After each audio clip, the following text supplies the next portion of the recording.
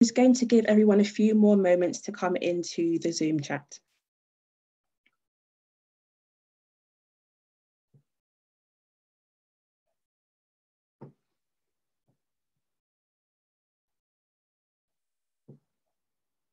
While we're waiting, if you could put into the chat where you're joining us from today, that would be great.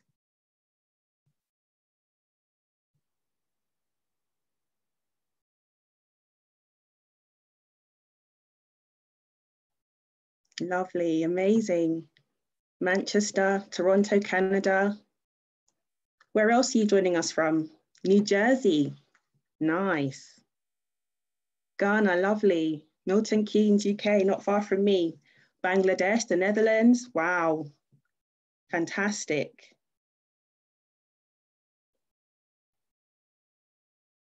Thank you very much. Okay, lovely to have you all with us today. Welcome to everyone joining us from wherever you are in the world. You are joining us for the International Confederation of Midwives, New and Student Midwives Improving Recruitment and Retention event. It's part of the ICM Stronger Together webinar series, which is a webinar series by and for midwives and women. The purpose of the Stronger Together webinar series is to amplify the voices of midwives and women, to gather insight that will guide the ICM's work throughout the decade of the midwife. Feel free to share that you're attending the event today on social media, and we encourage you to use the hashtag Decade of the Midwife and hashtag Student Midwives.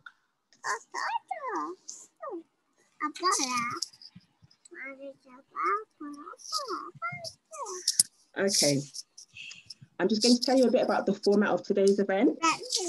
We want to hear from you, so please use the question and answer function in the chat to ask questions to our wonderful panelists, and we'll be answering them throughout the event.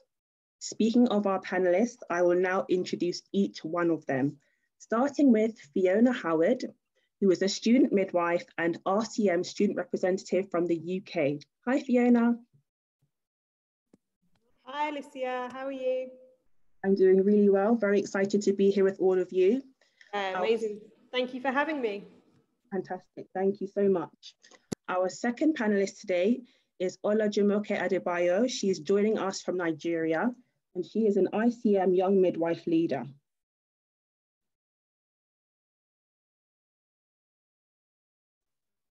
Hi, Alicia. Hi, thank you for joining us today. My pleasure. And we also have Neha Mankani. She's joining us from Pakistan. And Neha is also an ICM Young Midwife leader. Hi, Alicia. Thank you. Really excited to see how many people from around the world are here. So really excited to hear what everyone has to say. And finally, we have Margriet. Pluymaekers. She is a midwifery educator and curriculum developer from the Netherlands. Yeah, wow. Hi, Alicia. Thank you. It's lovely to join this. And I'll just quickly introduce myself. My name is Alicia Burnett. I'm a student midwife from London in the UK, and I'm also the editor-in-chief of the Student Midwife, which is an online-only journal, the only online-only flipbook style journal written for and by student midwives and newly qualified midwives. Okay, now that everybody has joined us and we are familiar with our lovely panelists, let's get into some questions. The first question I have for everybody is, what inspired your decision to pursue a career in midwifery? And we'll start with Fiona. So I first became interested in midwifery probably about 10 years ago now. I worked for a children's centre in Gosport in Hampshire. And I'd see mothers come in for their antenatal appointments, and then a few weeks later, I'd see them come in with their babies. And I found the transformation between pregnant person to parent just absolutely magical. Not only a baby was born, but a mother was born, and it just blew my mind. A few years later, I had my own children, and the care that I received throughout the birth of my second daughter was just second to none. That really was my inspiration for applying. I wasn't sure if I'd be able to handle the bodily fluids, if I'm completely honest, but that hasn't been an issue so far, thankfully. I am really grateful that I get to give something back to the birth community that treated me so well whilst I was giving birth myself. That is such a lovely and amazing answer, Fiona. Thank you. Just a reminder to everybody watching, please do enter your answers into the chat as well. I'll just remind you of what the question is. What inspired your decision to pursue a career in midwifery? And now I think we'll go to Margriet. Well, my story is a bit different, but I was first working for an international organization and thinking, this is not what I want for the rest of my life. And then I started to think, what do I want? So I thought about a lot of things, and I didn't know that a midwife existed. And then a friend of mine told her story about her birth, and I was like, who did help you?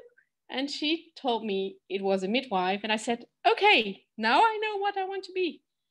So in line with Fiona, it was the story of this friend who told me how she was cared for during birth, and I said, okay, that's what I'm going to do. That's really lovely, inspirational stories I'm hearing. Neha? So similar to Margriet, I also had a career in development and public health before midwifery. So while I was studying, I was pursuing my master's in public health. I felt like I had a big focus on maternal and reproductive health, and it was something I was really interested in.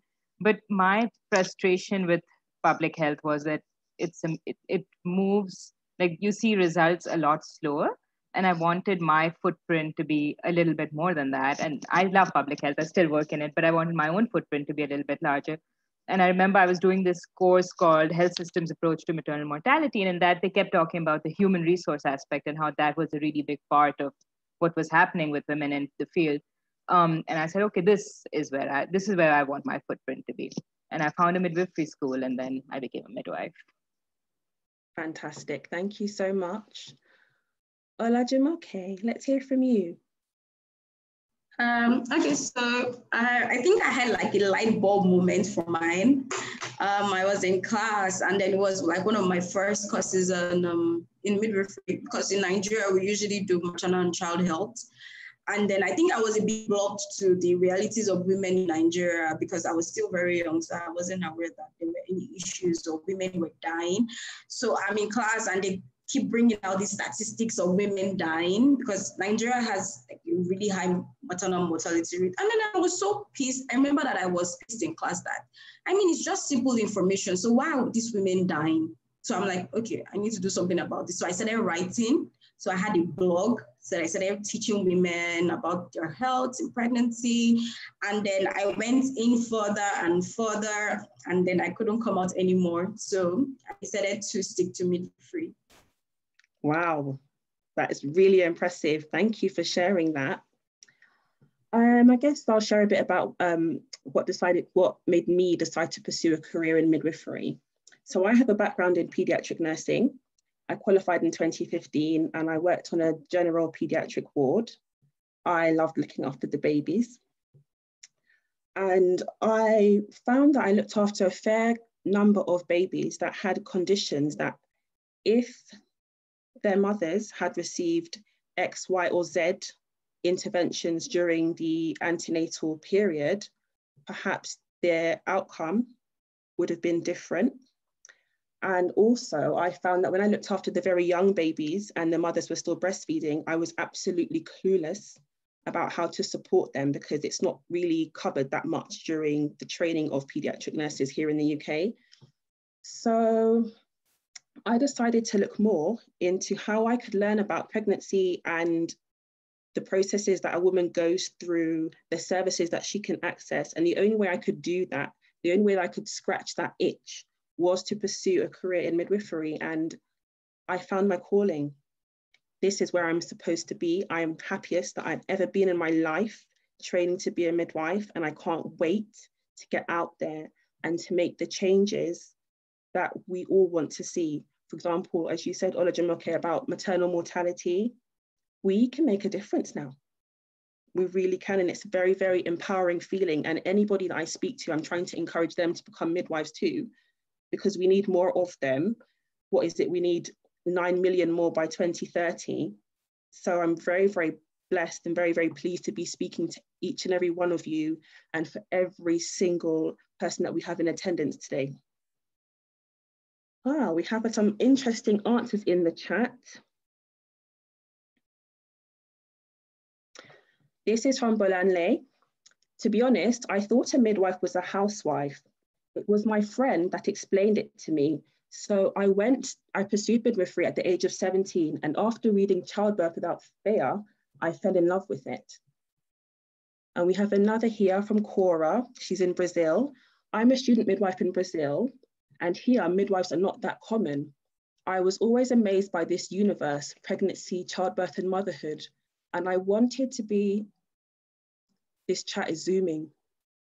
These answers are flying by me. Here we go. I wanted to be a part of this wonderful moment and to make a difference in their lives. Besides, I wanted to take care of people, especially women. That's really lovely. Thank you so much, Cora, all the way from Brazil. And here we have from Sharon. I really enjoyed looking after people. And after hearing my mum's experiences with having me and my siblings in Nigeria, learning about the trends and certain disparities here, and learning about how amazing the female body and the processes of pregnancy and birth are, it continues to blow my mind. I think we can all agree with that. I don't feel that as women, we have an in-depth knowledge of what our bodies can actually do until we begin to train to become midwives and see the act of birth, the miracle that it is every single time we are so privileged to witness it. We have a few more here. Oh, from Franca. I came into midwifery when I was 21 and had just completed an anthropology degree. And that is where I first came into contact with midwifery and learned about different expressions of pain. I thought, that's what I want to do, work with women and sexual reproductive health and rights. Thank you for joining us today. That's the president of the ICM. She's in the chat. And here we have another one from Sarah. I was a general nurse when I had my firstborn daughter, but the midwife who looked after me was the best. She had a heart of gold. She did all this without knowing my profession, and that stood out to me. Thank you so much. Keep the answers coming. We're going to move on to our second question now. This is a good one. What challenges do student and new midwives face? And I'm going to go straight to Neha for this one. Thank you, Alicia. So in Pakistan, just to give you a little bit of background, we have the community midwifery program. It's an 18-month program, and it's targeted towards girls who've just finished high school. So what's happening is that when these girls become midwives, they are still very young. And most of them are around 19, 20 when they graduate, when they finish becoming midwives. And there's a lot of challenges with acceptability in the community as a healthcare provider. This is especially true when they're competing with older traditional birth attendants, because what we're seeing is that, I'm sure a lot of you have seen this also in your communities, that age is equated with wisdom. So young girls find it hard to find their footing in the community. And the other thing that we're seeing is that in rural parts of the country, a lot of girls also have difficulty with mobility because of their age. It's hard for them to move around in the community and to go to home births. I also personally have experienced that new midwives in many parts use new and innovative methods. They use new things that they've learned in their work. This can be around newborn care, breastfeeding, and it's not always accepted by the older midwives or by the community. So I also in my work manage a midwifery school, and one other thing that I'm seeing with young midwives and student midwives is that there's this vicious cycle that midwives are getting caught in, especially students, that when they're training, they have to conduct a certain number of deliveries to graduate. They have to do a certain number of episiotomies and other important skills. But the cycle they're getting caught in is that the providers who they train with often don't trust them to, because of their lack of experience. They'll say, look, you're a student, I'm not letting you do a delivery. And then they get caught in this cycle where they don't have the confidence to work alone, because while they were training, they weren't given the ability to do these, to manage these skills, which leads to further mistrust by providers, by government officials, and by community members. So because of this, I think it's very challenging for the midwives we work with and for us to break into the system. Thank you. That's very interesting, Neha. I've got another mini question for you, actually, just based on what you've just told us. So would you say that midwives training student midwives need to have a more nurturing approach? Sorry, should midwives have a more nurturing approach? Oh, the people who are training them, that's right. Yes, so I think they definitely need to have a more nurturing approach. And in my experience, I think what works best is when midwives have worked. So at the health facility that I manage, the senior midwives who train the student midwives. And I think that model works well because I'm biased, obviously, but I think midwives are very nurturing. But in places where midwives have had to train in larger hospitals and work with other healthcare providers, they've had a more difficult time. And so, yes, I completely agree that I think if you have that nurturing approach towards the student midwives, they will learn in a much better way. Lovely. Thank you so much. I'm going to go to Fiona. Are you still with us? Yep, I'm here, sorry. That's okay. So the slight notes that I made are slightly different actually to Neha's kind of challenges. One of the main challenges for me as a mother is the shifts that I work, having 2 young children, juggling childcare, homeschooling throughout COVID, the long days, the night shifts, weekends, etc. That takes its toll. It takes some organization, and a really, really strong support network is crucial. I couldn't do it without my support network. My second point was the emotional and the physical exhaustion. Some days I get home from work and I'm physically exhausted from doing 20 to 30,000 steps, according to my watch. And just emotionally, I don't have the capacity to deal with children and a husband and everything else that life throws at you. You know, the juggling act is really, really difficult. Throwing in also the academic work that midwives need to do. I think a lot of people don't quite understand that in the UK it's a full bachelor's degree. And so it's a full level 6 degree that takes 3 years to complete, alongside other commitments and placement, and there's a lot going on. It's tricky. That being said, I wouldn't change it for the world. Absolutely love it. Can I ask you a follow-up question too? Yeah. In what ways do you feel that, for example, your educators in practice and at university could support you with some of the challenges that you face? Oh, that is a good question. I mean, my university is very, very good at kind of checking in with us. If they've not heard from us for like a fortnight or so, we'll always get an email to say, are you okay? What's going on? Are you keeping on top of everything? What can we do to help? Which is worth its weight in gold. And, you know, I think it would be, with that in place, I think it would be impossible for students to slip through the net. The support is there if need be. The university that I study at in Plymouth also has a lot of mental health facilities. So there's counselling available for students. At the moment, it's all online or over the telephone due to COVID-19. But there is an awful lot of support available for students that are struggling to keep on top of everything. Thank you very much. You answered that really well. You're welcome. I do feel that the pandemic has somewhat forced educators to take those further steps to offer more support. So in a way, that is one silver lining that's come out of the pandemic. Okay, just a reminder to everybody watching, please do submit your answers into the chat.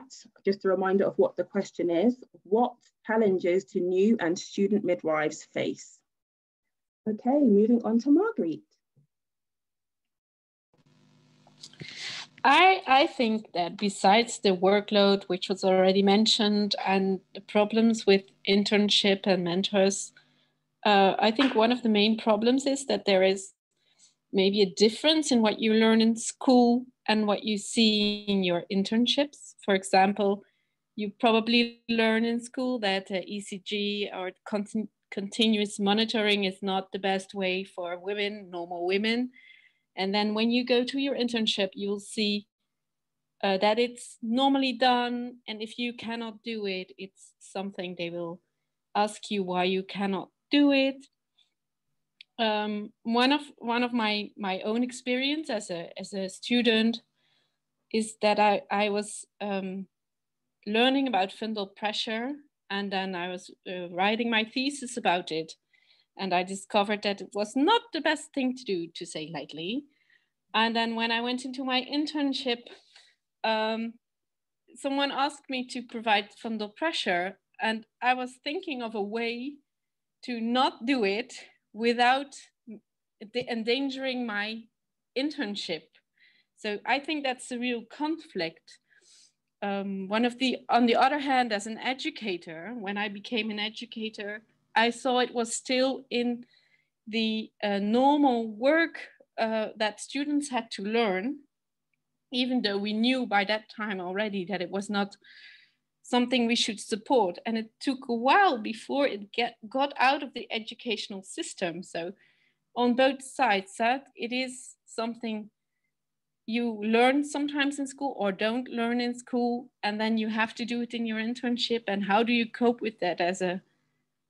You want to give your best practice, and then in your internship or during your practice in the labor ward, you see that it's done otherwise, and you probably know it's not good. And how do you cope with that as a student? And how do you cope with that as an educator? That's a very difficult question. I don't think there's a single person listening that's not nodding their head. There is a huge gulf sometimes between what you're taught at university and what you see in practice. And as a student, it can be difficult to find the word no, or this is not what I was taught at university, because we have to get whatever competencies there are in order to qualify for registration completed. At the same time, we want to deliver the best care, and sometimes there is a complete conflict between the two. Yeah, I completely agree. And another thing that I think came out of what you've just said is that at times it can even be a challenge to promote normal physiology. Sometimes a pregnancy could be completely low risk, and as soon as a woman or a birthing person enters a birth setting, we start intervening with continuous monitoring, with this, with that, and a low risk situation can sometimes escalate into a high risk one. Yeah, I have to agree with everything you've said. Olajumoke, you? Okay, so my setting is a bit different. So as a student, I think one of my biggest challenges was having to have lecturers that would keep up with my pace of learning, because I was so much fascinated with midwifery. So the way midwifery is in Nigeria, we don't really identify it as midwifery. It's more of maternal and child health nursing. It's very difficult for you to be able to talk about physiological birth, normal birth in Nigeria. And then where I schooled, we usually use the tertiary institutions for learning. So you could never ever get normal physiological birth. So we had to get posted to the communities. The midwives in the communities are quite different from our lecturers in school. So there is like a huge gap. And you have to personally take it upon yourself to want to learn extra so that you'll be able to get your full competencies. So that was one of my greatest challenges as a student. So you have to really, really try to, the midwives are very nice here. So especially the midwives in the grassroots level, the primary health center. So they would always teach you. But that was my greatest challenges as a student. But then coming out as a midwife, my greatest challenge was forging a career path in midwifery, because midwifery is not identified. So there is no MS in midwifery in Nigeria. It's just maternal and child health nursing. So there's just a whole lot of mix up, and then you barely get a midwife-led center where you can work freely as a midwife to your full competence. It's only in the grassroots, that's the primary health center. And the primary health centers are not many, and they barely employ a lot, maybe like 5 midwives in a primary health center. So I think that would be another thing. So most times, even if people get the license, midwifery license in Nigeria, they never really go further with it as a career path, because and then the remuneration is so poor. If you go for perioperative nursing, you get paid more than when you have a midwifery license. And then the way Nigeria also is, midwifery is seen as like a basic license, like it's a very, very basic license. People won't even employ you if you do not have a nursing and midwifery license, but it doesn't mean you work as a midwife. It's just like a basic requirement for employment as a nurse. And so this has been very difficult for a lot of people to even stay in midwifery. And that for me has been something that I have been trying to also work around a lot. And then I try to help other people that are a bit confused on areas in which they could go to if they want to work fully as midwives. Wow, thank you so much for sharing that. I have a few answers here in the chat before I share what I feel is a challenge for me as a student midwife. From Bolanley again, in Ireland, due to a shortage of birth options, e.g. birth centres, midwife-led units, home birth midwives, we only really get to see a more medicalised approach. Unless you live near one of the 2 MLUs, midwifery-led units in the whole, one of the 2 midwifery-led units in the whole country. It is devastating, especially for those who want to work in the community. You don't get that experience while you are studying. Another one here. Here in Argentina, midwifery is not very well known. We always have to clarify who we are, the things we do, and the difference between us and being an obstetric nurse. From Pia, I think one of the challenges for student midwives is the gap between practice and theory, as you were saying, Margriet. Oh, lovely. A midwife from Indonesia. Being a midwife in Indonesia, it's not that easy because you'll find out there are midwives in every single city or district. So that's why the biggest challenge for us is how we can be the best and update as a midwife. Another one here, finance is a big, big challenge for students. As a foreigner student in the UK, I don't get any financial support, and it is challenging with a full-time degree. I can only imagine. Oh, somebody here's got a comment for you, Margriet. I certainly agree with Margriet, even more so when you get further in your education and you need to show what you've learned. But what you've learned from practice and theory and the theory at school may be 2 different things. And we have just 2 more here. As an aspiring midwife in the USA, we have several paths to become a midwife. I decided to pursue the PEP path, which is an apprenticeship model. I have just found a midwife who is willing to educate and advise me. Being a mother and completing the program is not easy, but it will be worth it at the end. Thank you. Thank you so much. And as Fiona demonstrates beautifully, it is hard, but you can certainly do it. Fiona is flying. She's part of the Royal College of Midwives student representatives, aren't you? You're in the forum. She's a big deal over here in the UK, trust me. We've also got one more from Alex. Hello, I'm a midwifery student from Athens in Greece. One of the great challenges that we face here as students is the fact that in hospital, what we are training while studying, we don't see anything of what we learn in theory. In fact, we are exposed to violent practices. That makes me think again about fundal pressure, as you were mentioning, Margriet. Okay, I'll just share quickly a challenge that I face as a student. So here in the UK, as is the case in much of the world, student midwives were withdrawn from practice due to the COVID-19 pandemic. Here in the UK, we're offered a choice of staying in practice or withdrawing. I didn't really have a choice because I live with somebody that was shielding. So she's my mum. She wasn't able to work because she is immunocompromised. So I didn't feel right going into practice and potentially bringing home COVID.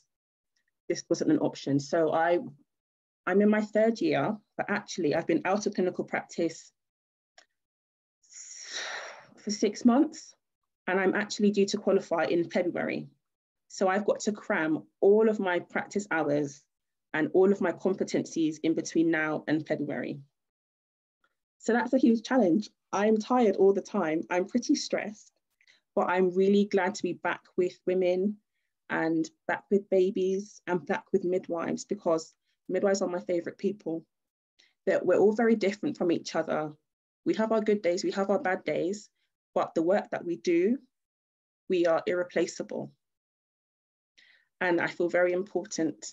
It's part being a student midwife and a prospective midwife is very much part of my identity. So a huge challenge was not being able to do what I love. I do like blended learning. I do like having my lectures virtually via a screen, but you cannot replace being with women, which is what we all want to do. Yes, okay. So thank you very much to those that responded in the chat. There are loads more messages. There are 24 new messages since I last checked. I'm going to move on to the next question. What are the main barriers women face when pursuing a career in midwifery in your country? There's also a second question. What extra barriers has the pandemic created? And there's a third question. What needs to change to address these barriers, and what can government and decision makers do to help? Let's break that down and take each question at a time. So we'll start with Olajumoke, and I'm going to ask you, what are the main barriers women face when pursuing a career in midwifery in Nigeria? Okay, so here in Nigeria, some of the barriers we face as women, being a midwife in Nigeria and also going for midwifery is like double burden. I've had calls where someone says, oh, they like midwifery, so they decided to go through the diploma pathway to be a midwife, and then now they can get a job. And so they are forced to go back into nursing to be able to get a job. For me, it's difficult getting a job if you want to go into pure midwifery as a woman, first of all. And then a lot of midwives in Nigeria are actually breadwinners. So because of the poor salaries and poor remuneration, I don't want to say there's a cycle of poverty, but then you barely see, they literally have to feed like hand to mouth all the time. It's a lot difficult for them, and then having to juggle their home. So they have to take on extra jobs. Another issue is with system strengthening. In system strengthening in general, women there's a gender issue with it. Women generally aren't able to study further if there is no internal support from the system, such as refunding or putting a process by which you ensure that women actually go to school. So a lot of times, midwives in Nigeria are unable to study further. So the career progression in Nigeria is more of 30 years in service, 20 years in service. So if you spend maybe 3 years in a particular position, then you move up further because you spent a certain number of years. So the system doesn't support further education, it doesn't support career progression. With the pandemic, most of the midwifery centers are closed. The primary health centers in Lagos here, where I stay, are open because Lagos is very proactive with their health systems. But in other areas, they have had to shift some of the midwives to other health areas, especially maybe the isolation centers. Now that the isolation centers are closed, people have been shuffled back in, but now everybody's trying to just start their antenatal classes, So during the pandemic, everything was halted. So there was a lot of effect on not just midwives as a whole, but on women. And for me, I believe that the first thing we need to do is to ensure that the government actually identifies midwifery as a profession on its own. So one of my YML project is to actually train midwives on policy and policy advocacy. And I was able to train 62 midwives. And then after the training, I actually realized that most of them don't even realize that they actually have a say in policy making. And most of them are not even aware of policies. In Nigeria, we don't even have midwifery policies to start with. So there's really nothing to even start upon or to build upon. We literally have to lay a fresh foundation for midwifery policies that would even guide our practice, everything from even how we care for women. There's actually not a lot of things. And so for me, the barriers are more than I can explain. It's just a lot. So for me, we need to first start identifying who midwives are. Once we're able to identify that, then we can start building upon that, even especially through policies, which I'm a very big advocate of. We need policies in midwifery to actually guide us. Wow. Thank you so much for sharing that. And I would like to pay you a compliment. You have many challenges to overcome, but here you are. Here you are, you're still standing. And more than that, you're an ICM young midwife leader. I have so much respect for you. Thank you for everything that you do. Okay, so I've broken down that huge question into 3 chunks. Olajumoke, you answered all 3 in one go. So I'm just going to go around to everybody else.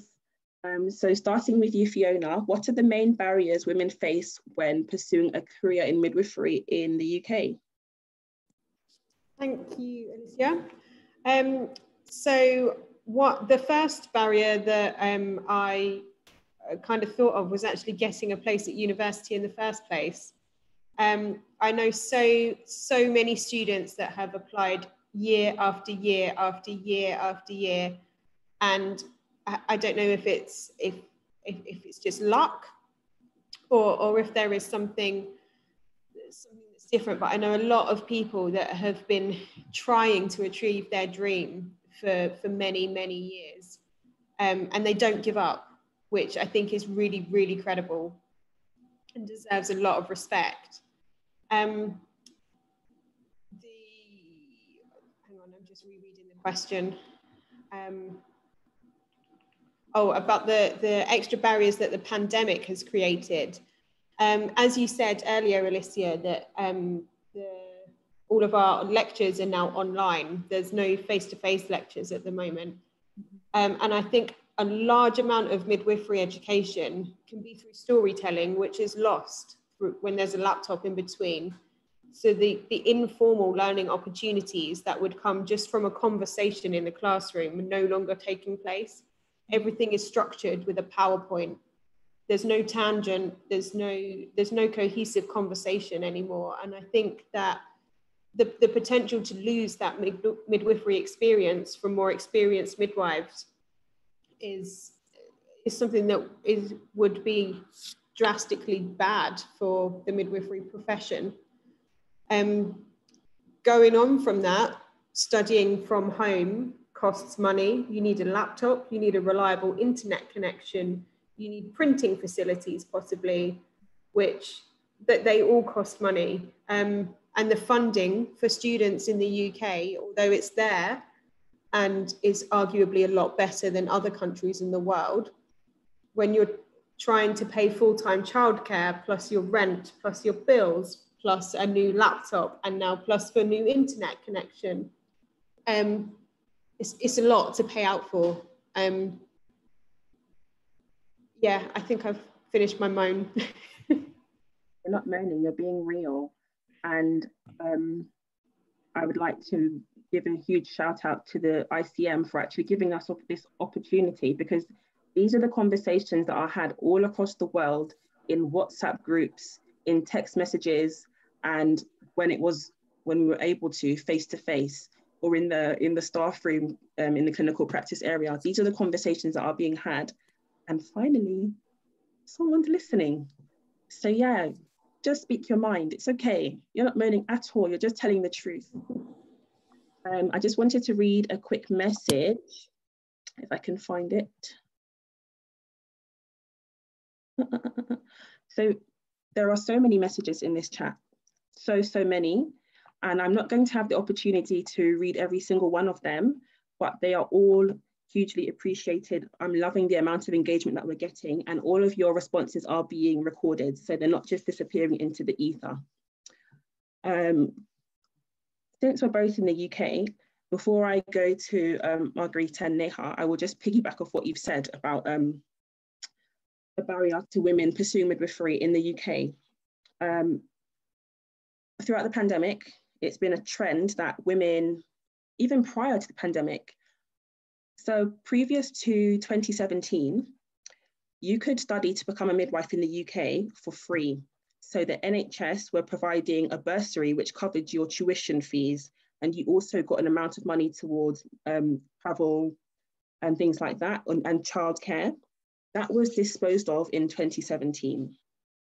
What that led to was a big drop in the type of applicant that we received. So whereas before, lots of mature students would apply, students with caring responsibilities for children, or maybe other types of caring responsibilities, they were no longer as able to access midwifery training because it was no longer feasible. If you've got a mortgage to pay and you're working 37.5 hours in clinical practice as part of your training, picking up extra hours to pay, to make those mortgage payments, it wasn't really feasible. It didn't fit into a lot of people's lives. So the type of, so that has been a barrier to more mature students accessing midwifery training here in the UK. Another barrier is that, as Fiona said, many people apply to become student midwives each year.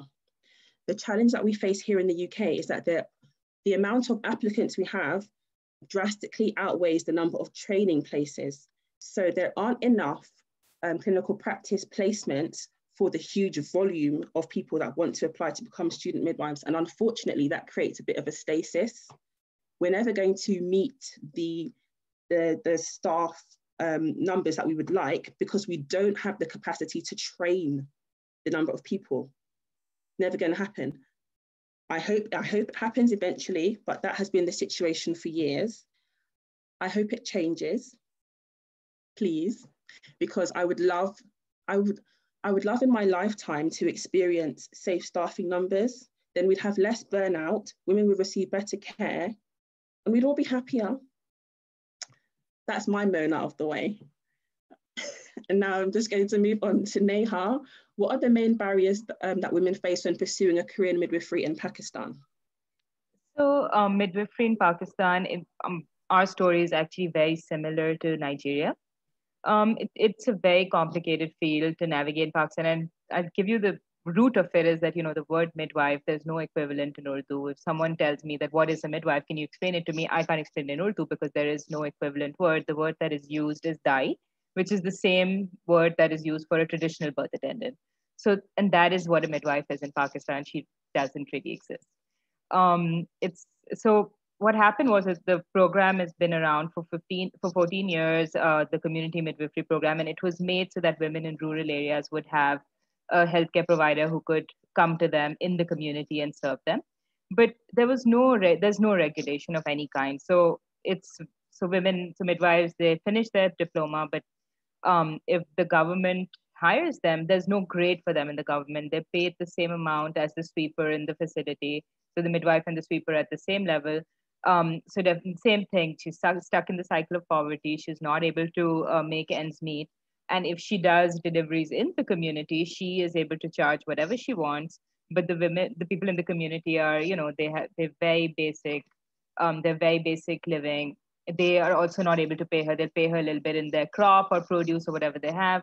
So so there is no career progression. And the community midwifery program, after being around 14 years, is also in danger now because what the government is talking about replacing it with a BSc in midwifery, so a BScM, but there aren't enough people. We can't even find enough people to do enough girls who've graduated from secondary school who can serve the community through a direct entry diploma. So a BScM is obviously something that can't be achieved over here. So even though these midwives graduate, the Healthcare Commission still gives them a really hard time in some places. They'll be working at their clinics, and then the next day someone will come and lock the clinic and say, you're not allowed to practice on your own. It's not legal, even though it is legal. But the framework that they operate in is very complicated. And what an overwhelming majority of midwives are saying is that we feel like we just, we became midwives and we were left alone. And because there's no guidance, a lot of them, as Olajumoke also mentioned, that they move towards nursing because nursing is a little bit more lucrative. It's very clear what a nurse does. So they'll move towards nursing, or they become community health workers, or they'll just change their career and they'll just start doing something else. So it's, the loss then is for the midwife and it's for the community. And this is also in COVID times, I think this was also reflected because midwives were again considered the way they are in government facilities. They're considered bottom of the food chain. So if there's like 5 pieces of PPE, a midwife will never be considered important enough to receive PPE. And they didn't feel like they were taken care of. And I saw there were some facilities where I saw that there was task sharing, but not in the way that it should happen. So there was task sharing in the sense that a lot of providers said, we don't feel safe because we don't have PPE, we don't want to work in COVID. So student midwives will manage the whole facility because it's okay for them to be a little bit unsafe, but not for us. So there was a little bit, there was a lack of equity in how things worked in COVID times. So these are some of the challenges that we're seeing. And again, what everyone has, a lot of people I see in the chat have also mentioned that it's because of all of this, because the state and the education doesn't consider midwives to be important. They don't have that respect from healthcare providers or from the community or from the government. So it's just stuck in a cycle. Thank you very much. Kind of hurts my feelings to hear that midwives aren't valued. But it's a common theme throughout the world. Here in the UK, we do have the midwife is a protected title and we have protected duties. But I wouldn't say that we are entirely recognized for our hard work and valued as much as I would like us to be. I guess to the general public, we help you to birth your baby, we measure your stomach while you're pregnant, and you might see us postnatally, and that's all we do. They don't see the blood, sweat, and tears that it takes to get you to actually qualified status. They're not with you for the whole 12-hour shift. And babies were still born during COVID-19, and midwives help women to birth those babies. Student midwives were still out in practice in some places in the world. So that's no more moaning from me. I'm going to quickly read a comment before I go to Margriet. So this is from Victoria. She's in Romania. Midwives that graduate here in Romania have little employment opportunities. There aren't many positions available and independent practice is not encouraged. Midwifery care is replaced by the work of obstetricians and gynecologists who are not enough to cover the need. As a result, the interest in midwifery has decreased. The faculty's closed and we have less than 1,000 licensed registered midwives. That's very interesting, Victoria. And just one more quickly from Cora. The main barrier in pursuing a career in midwifery here in Brazil is the disinformation and lack of educational programs. There is only one course in one university and nobody knows about it. So most people that want to take care of pregnant women think that they have to be an obstetric doctor. Now, due to COVID-19, the practices and internships are not happening, and the lectures are happening online. So that's a big challenge for everyone. Thank you so much for sharing, Cora. Margriet, what would you say is a barrier to women pursuing a career in midwifery in the Netherlands? Well, I would say that it's in the beginning, it's a selection process. So there are many applicants and only about 10% of the people is selected into the schools. So I think that that is a major barrier for most women who want to pursue a midwifery career. Of course, if it's your, especially if it's your second career, it's a huge fee that you have to pay. So you're not paid for, you have to pay for everything yourself. And when it's your first study, you pay a bit less than when it's, for example, your second. But still people choose to do it as a second career. So that's, for the person who really wants it, it's not a barrier. Though I think that's the main barrier when starting a midwifery career. I think when continuing your education, what you see is that when people do not finish, it's mainly because they are not motivated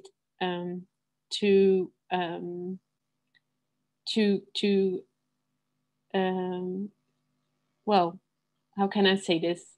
It's sometimes it can be a constant struggle to keep birth normal. And for some people, this constant struggle is too much. And at one point they say, okay, well, I've seen it. It's not something I can commit to my whole life. So I'll stop studying midwifery, which is a pity in most cases, because these people are very much in favor of normal birth. And when they quit, we lose advocates for normal birth. So I think that's also a major issue. When you are finally graduated, there is not much of a barrier in finding a job, at least not in the Netherlands. You normally can quickly find a job. But then again, it's still a constant struggle to keep birth normal.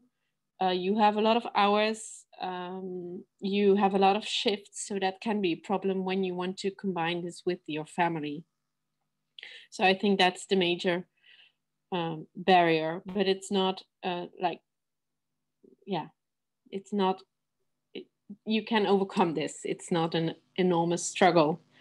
I think one of the extra barriers for the pandemic and for midwifery students is there are a lot of internships.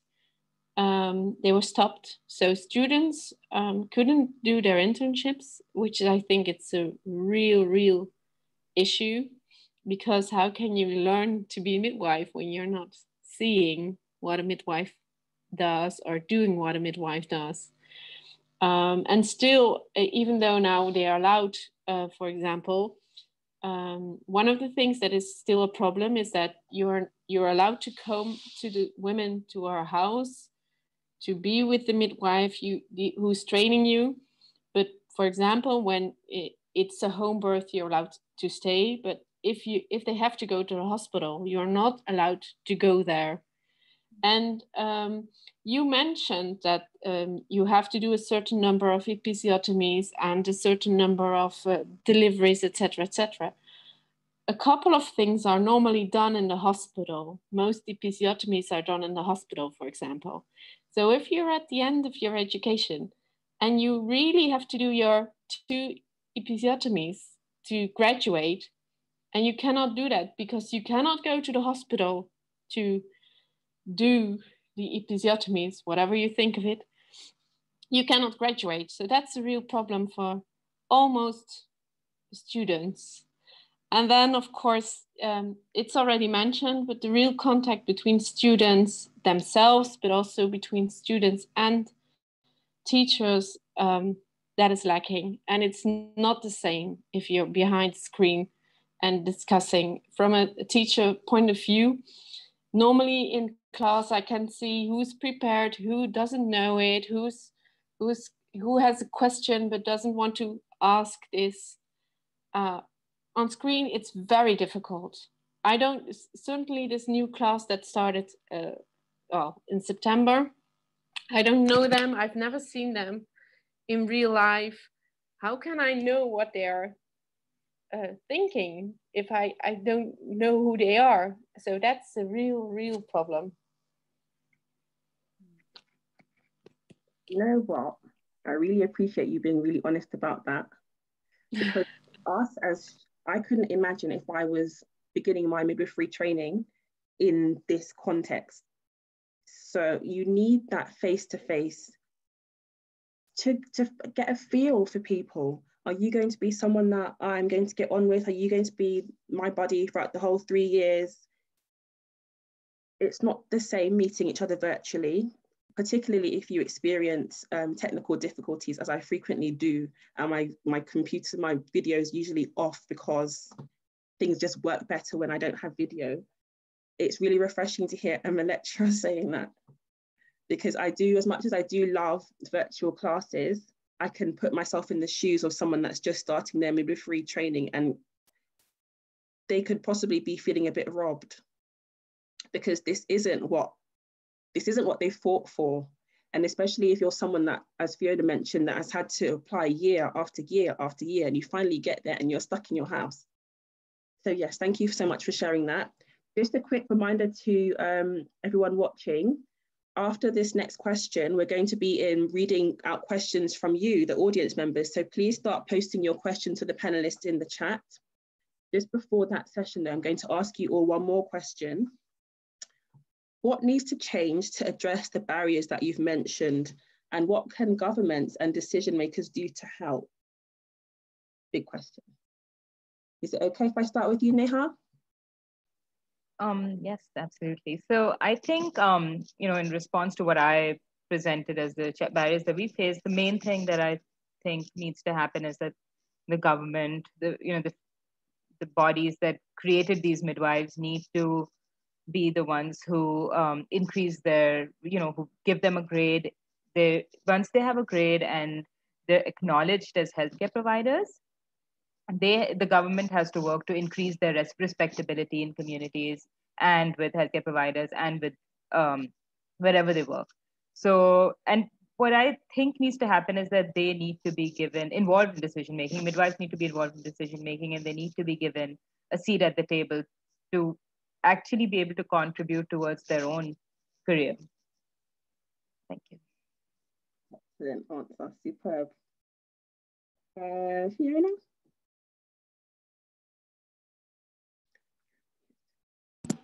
I'm muted, sorry. I personally think you touched on it earlier, Alicia, when you talked about the old bursary that was revoked in 2017.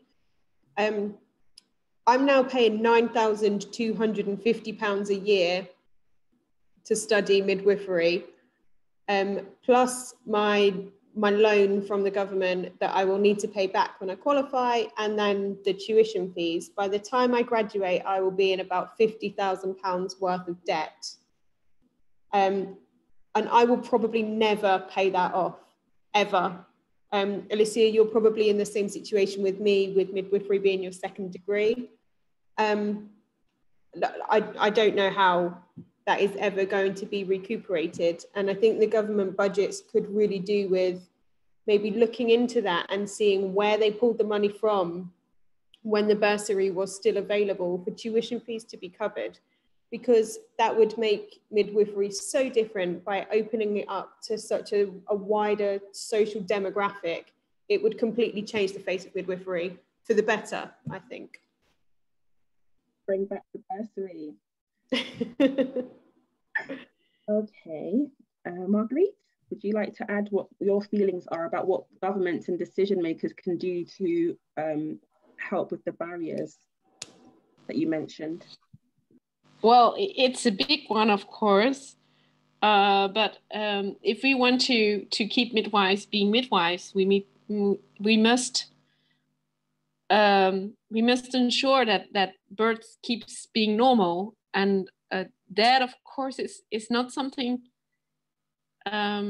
easy to achieve, something that's easy to achieve, because there are so many forces working around it, and also women who maybe do not know what normal birth is and why it's so important that we have normal birth. So I think it's a big issue, but we certainly should advise governments and policymakers that birth is normal and that it doesn't need to be something very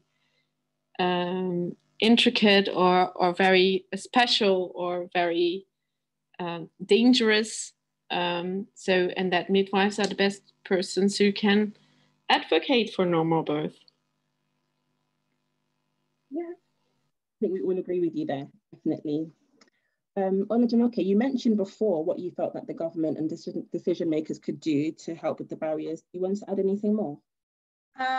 Yes, I would just like to say that I would actually like to encourage the midwifery associations in different countries. Nigeria, I would like to actually encourage them to actually try to take a stand in decision-making areas. I've seen different policies in Nigeria, and I really find it very hard. Like, you see the midwifery association written like really small, tiny fonts. I don't think it's encouraging, and I think we should be front and center in battling maternal mortality. Once we are making very good efforts in doing this, I think people will be first to recognize our work. And then second of all, I think I also want to encourage for more funding. I think we need to start talking to the donor organizations and other associations. I mean, it's very easy to find money to train traditional birth attendants or to train a community health extension worker, but then I cannot find money to train midwives further, except I find these specific organizations. I mean, I can only maybe count very few organizations that I know that support midwifery. So, and I think education is something that goes around every country, either developed or developing. So I think we need to actually keep encouraging or even tell them how they can actually help to fund our education as midwives, because we're very, very important in actually ending maternal mortality and child mortality. So basically. Thank you so much. Does anybody else have anything more to add? Okay, I've got a few comments here from the audience that I'm going to read out. This is from Pia. In Italy, with a medicalized system led by obstetricians, there are only a few midwives in hospitals, mainly in the north and center of the country, and there are not enough jobs. Also, midwifery is considered socially and professionally inferior compared to being an obstetrician. It's so difficult to talk to people in my country and explain what a midwife really is and how crucial midwives are in the long term. Probably there are some independent midwives, but being a midwife doesn't mean to be an autonomous professional in Italy. There are legal limitations, and the antenatal postnatal care is not in midwives' hands. Thank you, Pia. We also have a comment here from Sharon. Another challenge I found is actually with going back to work. At my hospital here in England, a lot of things have changed. Rules have changed, such as with visitation, and it's frustrating for women and families. And it's strange because midwives are busier. And so as a student, I found myself having to offer a lot more emotional support to women. And midwives find even more that they don't feel like they are able to deliver the standard of care that they want to. So in the UK, in the height of the pandemic, all visitors were restricted completely. So women, I think in some places, you weren't even allowed to have your birth partner with you while you were having your baby. For example, if you're with your partner while you're having your baby and your partner had to go out to the car to get something, they weren't allowed back in. So when you came to the hospital to have your baby, you needed to bring food, stuff for your partner, clothing, change of clothing and things like that for them. You had to be really, really super prepared and organized. And I'm not sure if that information did filter down to pregnant women who did have their babies during the height of the pandemic. And now visiting is still restricted. There is just one from Joanne from the Philippines. Midwives in the Philippines are considered frontline in the community, serving huge populations, and they have a lot of work and functions to perform. The salary is not good, and there are no work opportunities. That's the reason why several midwives are working abroad or in other countries. And Ada in Iran, she says, I'm a midwife from Iran. In all the hospitals where we spent our internships, we don't have physiological birth. Most births are interventional. That's fantastic. Now we're going to move on to the panelists answering questions from our audience. Let's see what we've got here for you. I've got loads. Okay. Here we go. A question from Bonaventure in Rwanda. In many countries, there is a myth that the midwifery profession is for women. What can we do to encourage men to join the profession? This is a great question. I know quite a few student midwives in Rwanda, and a lot of them are male. So this is a very juicy question, and I'm going to go straight to Margriet. What can we do to encourage males? Well, anything, but there are so many women, so maybe they are not encouraged at all because there are too many women. But at least I know that when in the Netherlands we do a selection process, we always hope that there are many men coming, and then if we are lucky, there's one. So I think if we can get more men, it is more likely for more men to join. So that's the start. But how can we encourage this? I'm not sure. It is a tricky question. I mentioned at the beginning of the session that I am the editor-in-chief of the Student Midwife, which is an online journal. And in April 2021, we have an article that we're preparing now, which centers on 4 male midwives or student midwives, one from Uganda, the UK, Scotland, and we're looking for number 4 actually. I'm very interested in what motivated these males to apply to become midwives and how they have fared in their journey. So if I get each one of your contact details, I would love to disseminate that article to you once it's written, because I think it's going to be a very interesting read. Olajumoke, I mentioned, oh, don't be shocked. Yes, I'm coming to you.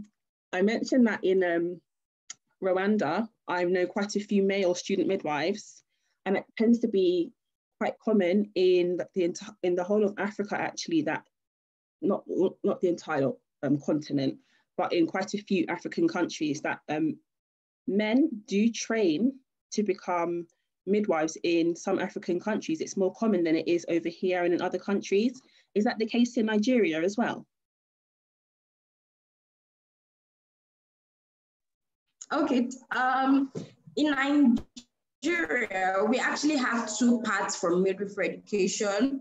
You either could go through the post-basic diploma or you go through the BSc path. For the post-basic diploma, there was actually a time, I couldn't confirm that, but then we heard that they don't even allow men into the school of midwifery. So we actually don't get men.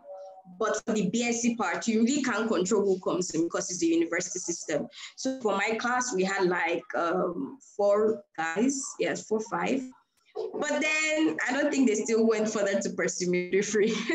They just did it. And usually, even when we go to clinical practice, you hear them say, "Oh, what are you doing here?" And there's actually a lot of labels, and I don't want to use the word, but then there's a word they call them. Like in Nigeria, we want to say someone is an ashawo, like, I don't know how to explain that. Okay, someone like who is womanizing or likes women, so you use that word. So they like to refer to them as that. And then sometimes when I was in family planning units, when I have to tell my colleague to actually give a family planning method, and then you see the women, they just go, oh, they don't want, and I'm like, what? You have doctors that actually attend to you, so why don't you want him as a midwife? I think there's also this stereotype where they don't expect men to be midwives, so they cringe at the idea of a male midwife. So I think the stereotype has to work. For me, I believe if we start actually giving quotas to men, because I know that there are men that actually want to do midwifery in Nigeria, but because of the barriers, they're unable to. So in Nigeria, we actually do not have a lot of men in midwifery. Okay, that's very interesting. I'm definitely going to send you guys the article when it's written, because I'm absolutely fascinated to know myself what encourages men into the profession and what is their experience. I don't want to think of us as bullying them out of the profession. However, I can see that midwifery, childbirth is a very woman-centered, woman-centric thing, and that women and families seeing a man come into that environment, it could, whatever their belief system is, whatever their own opinions are, I can see that it can cause conflict there. Neha, how can we encourage men into the profession in Pakistan? In Pakistan, they're not allowed, and men aren't allowed to be midwives. So I guess there's no encouraging it. Fiona, are there any males in your cohort? No, none in my cohort at all. Your article probably can correct me if I'm wrong, but I'm sure there's about 2% of midwives in the UK are male. And I think if we need to change that, we need to start at the beginning, and we need to change the education curriculum and give boys and girls a more all-rounded insight into sexual and reproductive health. Rather than the cringeworthy videos that you watch as a teenager of a woman on her back screaming in pain, and that's it for sexual health education. I think we need to show children and teenagers what a midwife does and how a midwife can revolutionize childbirth for many, many women. And boys and girls need to understand that. Really good answers. We have another question here, from Franca. How can the ICM make sure that we hear the needs of student midwives? Do you have some practical tips that we can use or things we can change to make you part of the conversation while we move forward? Neha? It's a good question, Franca, very important. I think ICM, maybe what ICMs work, I know that ICM works very closely with midwifery associations, but maybe ICM can encourage midwifery association to work with educators a little bit more, because I know that a lot of midwifery schools that I have worked at or midwifery educators that I've met have been very separated from midwifery associations. So I think if we can get midwifery educators more aligned somehow with midwifery associations, the midwifery educators can help the student midwives and what they want get, to kind of work with ICM for that. Because then if we start at the pre-service level, I think there could be a lot of things that could change. Thank you very much. I'm going to ask you the same question, Fiona. What can the repeat the question, please? Sorry. No problem. How can the ICM make sure that we hear the needs of student midwives? Do you have some practical tips that can make that we can use or things we can change to make you part of the conversation? Yeah, so as you mentioned earlier, Alicia, I am the Royal College of Midwives, one of the student representatives for the South of England. So the Student Midwifery Forum meet usually quarterly in person at the Royal College of Midwives headquarters in London. Obviously, with COVID, that's kind of changed and is now, we have monthly online meetings. It's a collaborative of students from across the UK and Northern Ireland, from all year groups, all cohorts. And we just meet every month and discuss any issues at all, any interesting research, anything new that our university are trialing, feed it back to the RCM. And then it's been really, really helpful through COVID, actually, with students that have kind of struggled to understand the information that was being disseminated down from HEE and from the NHS. The RCM were really useful in working alongside the universities to make sure that student voices were heard and to make sure that those students were protected in a really, really confusing time. So perhaps a handful of students from across the globe that meet and communicate regularly and then feed back to the ICM could be an idea. Fantastic. We've got quite a few questions here, so I'm actually going to jump and move on to the next one. This is a really important one. I'm going to come to you, Margriet, for this one. Hearing about so many barriers, low pay, and that midwives are not valued in many places makes me feel very discouraged. Are you happy you made the choice to go into midwifery? Is it worth it? Yes. I can only say yes. For me, it was a big career change, but I'm very happy I did it. I have to say, even though there were some barriers when I started midwifery and when I practiced midwifery, the changes that you make in other people's lives is that you cannot be paid for that enough. So that for me is my reward, the most of it. And of course, yes, we always struggle to be more valued and more paid and everything. But that's also a challenge and makes it also a bit of fun.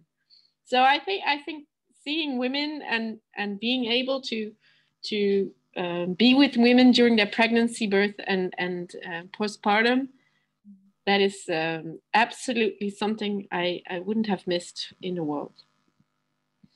Deborah, I hope that makes you feel a little less discouraged. I'm going to move on to the next question. Thank you so much, Margriet. Michaela from Germany asks, what does a supportive environment look like for new and student midwives? And I'm going to ask you that, Neha. No problem. You're muted though. Oh, sorry. Can you repeat the question, please? No problem. What does a supportive environment look like for new and student midwives? Sorry, muted again. So a supportive environment for new and student midwives looks similar to what I saw as a solution to the barriers that we're facing, that an environment in which, midwives should not be scared to practice their profession. They should be able to practice freely, and they should know how they can progress in their career. There shouldn't be so many questions for midwives. I think if they knew how they can practice safely, how they can progress in their career, how they can meet their needs financially, I think it would just be a lot more conducive for them. Thank you so very much.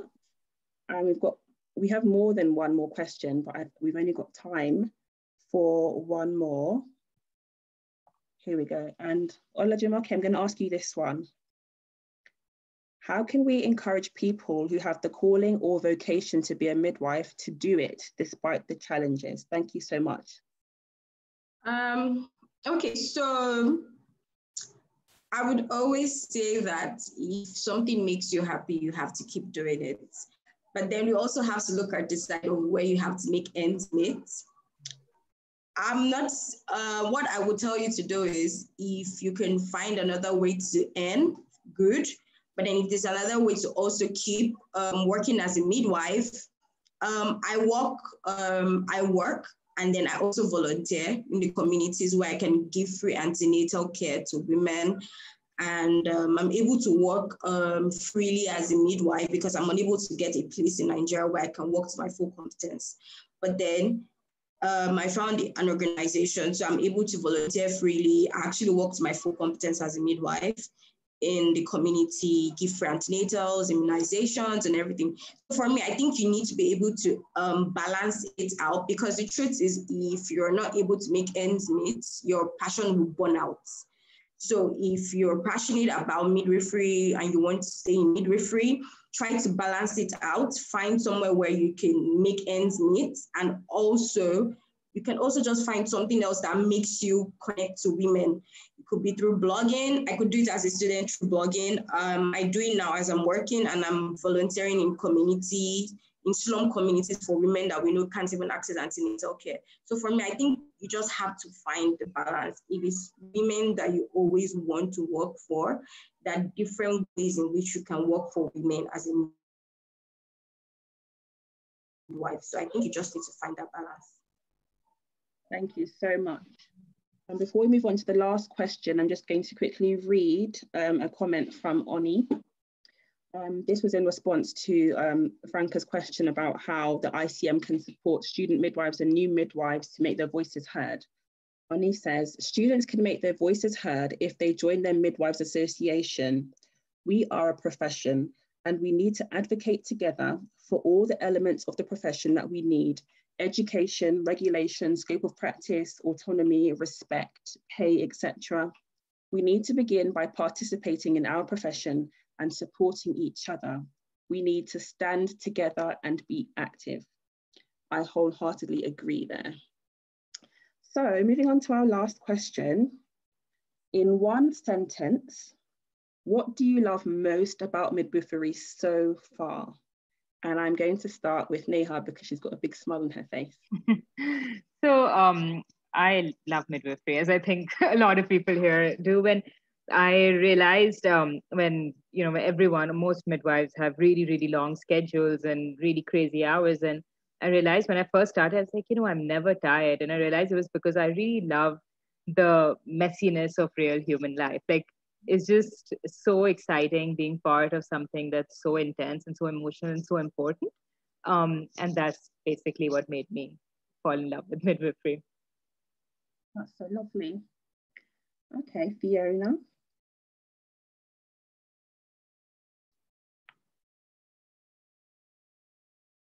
Wait. You're muted.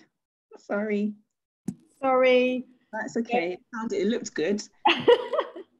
I was just saying that I love that every day is different. Every woman is different. Every birth is different. Every family is different. The variety is just amazing.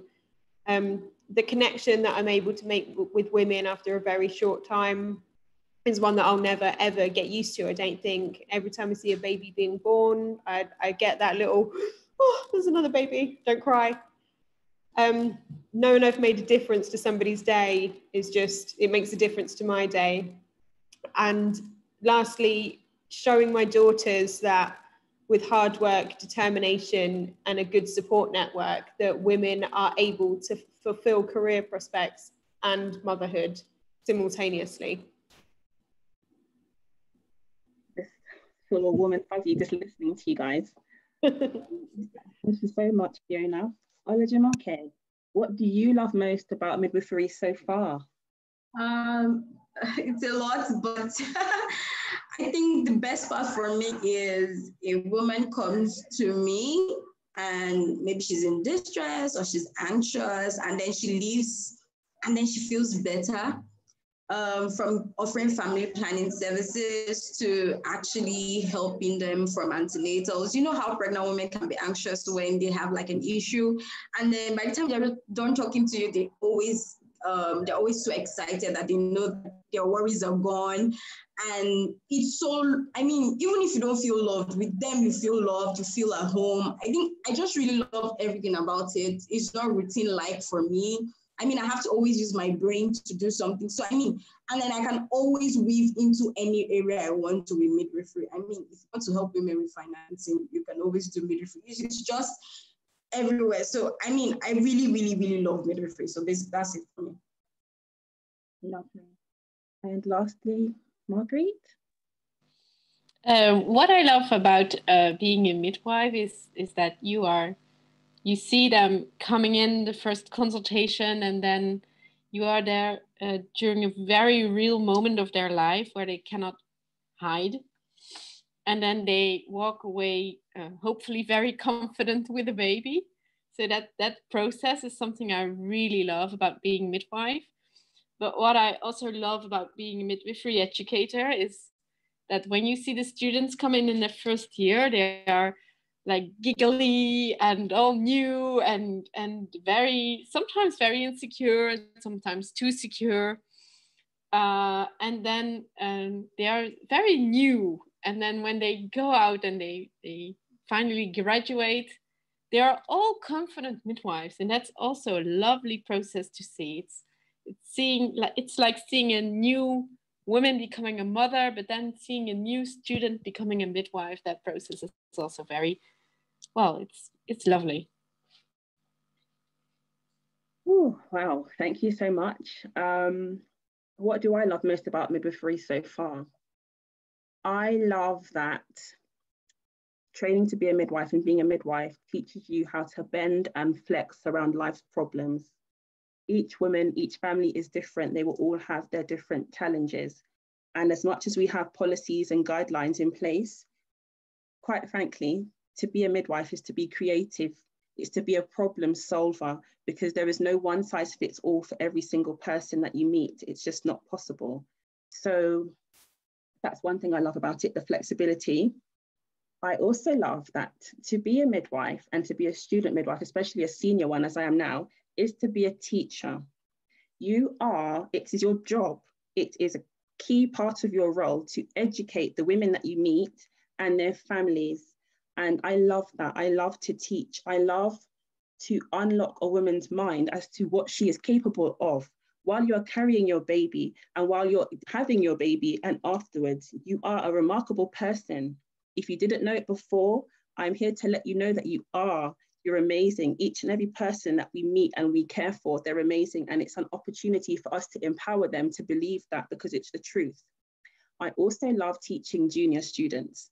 If it's appropriate, I will point out the rhombus of Michaelis, or I will point out this is Wharton's jelly. I will do things like that because I'm a big nerd and I just find the intricacies of our physiology quite beautiful. And lastly, the thing that I love most about midwifery so far is that it's given me purpose. I'm quite intense. I love hard. I'm very inquisitive, and midwifery just suits me because you need people like me around. Whereas I wouldn't fit in an office building somewhere, I really fit here. There are people, you are my tribe, you are my people. So yeah, that's what I love about midwifery so far, and I can't wait to qualify. And I hope it's not the last time I see this fantastic panel again. You're all wonderful, and I'm going to be coming off this call with a full heart. Thank you so very much for joining us. And I also want to thank everybody that has been in attendance here today. I'm just going to have one more whip round of the comments, and we've got one here from Esther Banda. I enjoy the relationship we build with pregnant mothers as midwives, the autonomy to make respectful decisions.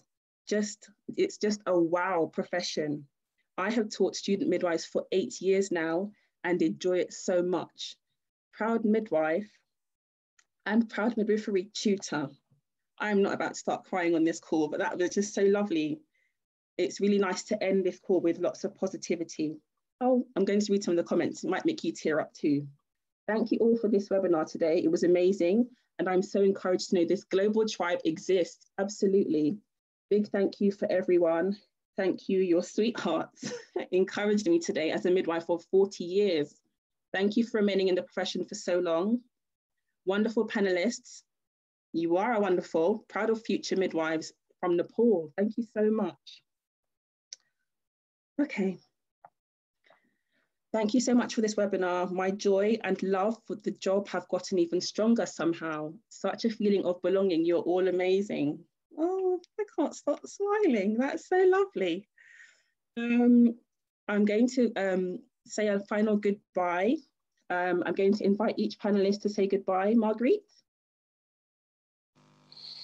Well, thank you for listening to us, and I really enjoyed this webinar. Lovely, thank you. Neha? Thank you so much. I feel really inspired right now after reading everything and just hearing from everyone. It's been great. Thank you. Olajumoke.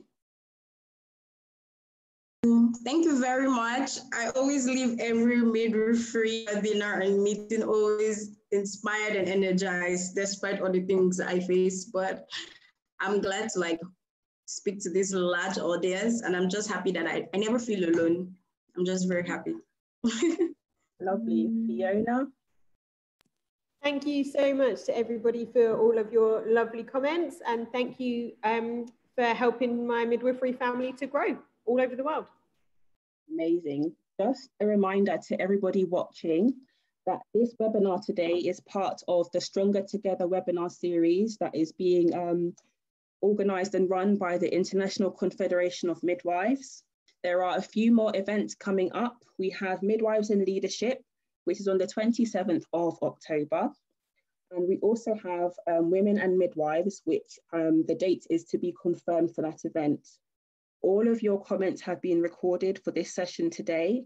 And as long as you've registered, which you have because you're here, you will be advised as to where you can watch the replay. So please let anyone that wasn't able to attend, let them know that if they register, they'll be able to access the recording. my name is Alicia Burnett. I'm a student midwife, a proud student midwife in London, England, and it's been absolutely fabulous to host this event for you today. Thank you so much for your attendance.